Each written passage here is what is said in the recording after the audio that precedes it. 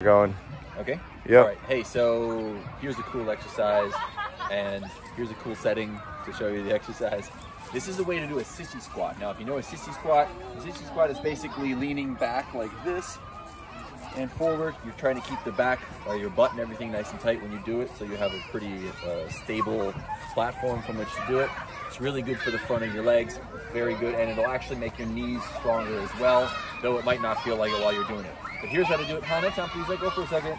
Here's how to do it with something like a belt or a towel or something like that. You're just going to hold it, arms straight, and you're going to lean back, and then you're going to fall into it like this. This provides a more natural resistance curve than a typical sissy squat, and you don't have to worry about balance or anything like that. You don't want to lock out completely at the top, keep some tension in the muscles, but go all the way down to the bottom and really get that stretch on the quads at the bottom. Okay, so this is a sort of suspension trainer sissy squat. Fantastic exercise.